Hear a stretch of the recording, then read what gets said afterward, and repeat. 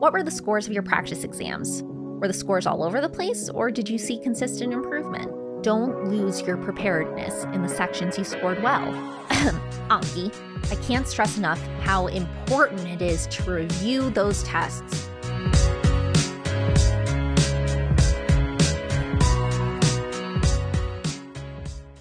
Hey there, pre-meds. I'm Emery the Memory Cat, your personal guide to navigating the MCAT. And today, we're going to talk about retaking the MCAT. First off, let me reassure you.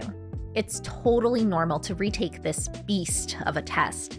About 40% of MCAT test takers are doing it for the second or even third time. And the good news? Most retakers see their scores improve. If you aren't satisfied with your MCAT score, and let's face it, are you ever truly satisfied with your grades?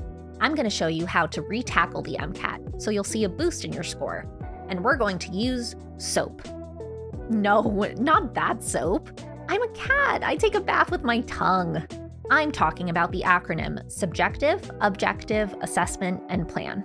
In the clinic, SOAP is a framework for shepherding a patient from illness to wellness. But today, we're going to use it as a framework for increasing your MCAT score.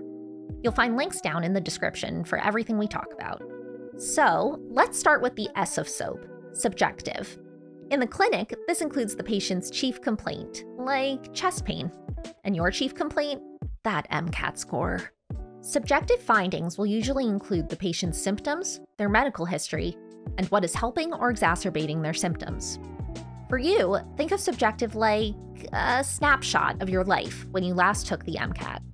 How were you studying for the MCAT? How much dedicated study time were you doing every day? Were you juggling a job, research, or maybe a bunch of coursework? How did you feel on the test day itself? Take the time to evaluate how you approached the test in the past, because this is an opportunity to take a different approach this time around. And listen, I know I'm just a cartoon cat, but take what I'm about to say very seriously. In the same way you wouldn't be mad or disappointed in your patient for getting sick, don't be mad at yourself just because your MCAT score was lower than expected. Cut yourself some slack. This test is harder than catching this little red dot thingy. What is that thing? Next, we have the O in SOAP, objective. Clinically, this is, well, the objective information about a patient. Their vitals, labs and imaging, exam findings, it's the hard data. So, what data do you have for the MCAT? Well, you probably have one of these. Ask yourself, how does your score compare to the average MCAT score of admitted students at the schools you want to apply to? How much of an increase do you want to get?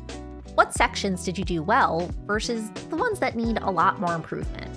Other helpful objective information can include how much time you spent studying. Are we talking hundreds of hours? Maybe less? What were the scores of your practice exams? Were the scores all over the place, or did you see consistent improvement? And I'll say this again, there's a reason why it's called objective. It's a number on a sheet. It doesn't mean anything about you as a person, or whether you're smart enough or good enough, or any of the things that constantly run through pre-meds heads. All you have is your current score, your target score, and the gap in between. That's it. Which brings us to asking, what contributed to that gap? AKA the A in SOAP, which stands for assessment. In the clinic, this is the summary of the patient's case that you present to the attending during rounds, along with a list of potential diagnoses for what could be causing the patient's chief complaint. In this case, it's a summary of your problem and why your score fell short. For example, Emery is a 4-year-old kitten superstar who comes in with a chief complaint of a 492 on the MCAT and a 120 on CARS, which are well below the target of 510 plus for her desired schools. A key factor contributing to this includes being unable to sit still long enough to study, let alone take a 7.5-hour exam. Also, she can't read and therefore didn't do enough content review or take enough practice exams. Okay, this assessment might sound silly, but I think you get the point. Your assessment can range from not doing enough content review or practice exams, to test-taking nerves getting the best of you, to not having developed the stamina to sit through a long test. Again, you want to be as logical as possible about this assessment. Otherwise, those creepy thoughts start coming in about how you'll never be good enough to be a doctor, or how you're a disappointment to your parents. Get that out of your head. The MCAT doesn't test for that. So why are those thoughts taking up valuable real estate in your brain, am I right? Also, assessment isn't just a one-time thing. Maybe you make rapid progress on one subject, reassess, and then think your time would be better spent with a different subject area. For this reason, taking timed practice MCAT exams and doing practice questions is so important. We'll go more in depth about practice tests in a second, but just remember this: don't stop assessing yourself. The last letter in SOAP is P for plan. This is where the magic happens. In the assessment, you got to describe the problem and what you think is causing it. And now, you get to solve it. In the hospital, your plan's all about what tests or steps you'll take to figure out what's going on and how to treat your patient. For the MCAT, it's basically your game plan for what you're going to do differently this time around. Let's say your assessment said your score was below a 500, and you concluded it was due to not doing enough content review. A potential plan might include doing another pass through the most high-yield topics of the MCAT, or doing targeted review of the concepts you feel you're the weakest at. At the same time, don't lose your preparedness in the sections you scored well. Anki, but try to economize and spend most of your hours reviewing the subjects where you fell behind. Still Anki. Next, maybe your score was in the low 500s and you think it's due to your test-taking skills. That might mean taking more practice exams and taking time to review them and see what specific items you got wrong. I can't stress enough how important it is to review those tests. In fact, you should probably spend more time reviewing missed questions than you spend actually taking the practice tests. Figure out why you missed the question.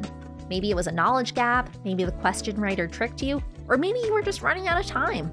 Resources like UWorld and Sketchy will give you facts and info detailing why certain answer choices are correct or incorrect. This should be like catnip for you. God, I love catnip. Either way, you'll probably be doing some combination of content review and practice exams. And a good rule of thumb is to spend 1/3 of your time doing content review and 2/3 doing sample questions and practice tests. Depending on the length of time you have and the score gap you have to close, prioritize appropriately. If you only have 1 month and only need an extra 3 points to hit the score range for the school of your dreams, look at where you missed points on your last attempt. For example, many students say the easiest section to score a 132 is Psychological, Social, and Biological Foundations of Behavior.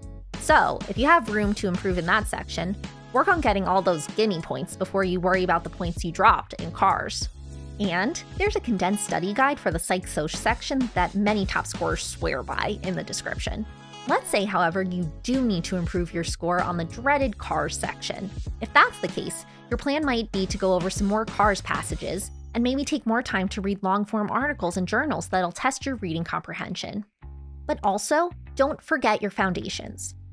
First, you want to create a solid study schedule. You can source any of the readily available calendars from Sketchy, Kaplan, or even the pre-med subreddit as a framework. Second, allot enough time for study. The AAMC recommends 200 to 400 hours of study time for the MCAT. But of course, it varies since you're doing a retake, and the amount of time you put in depends on how much more studying you need to hit your target score, along with how much time you can realistically set aside for studying, especially if you have other commitments.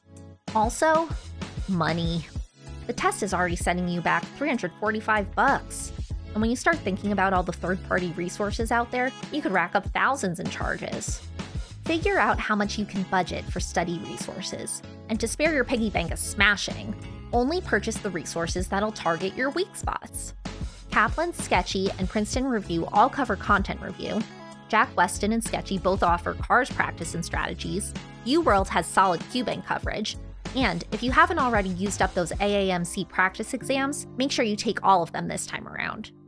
Our next video is all about choosing the best resource for your needs, so check it out. Finally, don't forget to build in time to rest and reset. A tired brain retains less information, processes stressors less effectively, and is just slower. Plan to sleep more than you think you need. That's why I sleep 18 hours a day. And that's the SOAP note for your MCAT retake. Just like you'll use SOAP notes to manage your future patients, you can take your MCAT score from struggling to thriving in no time. Scrub in and let us know in the comments how it goes.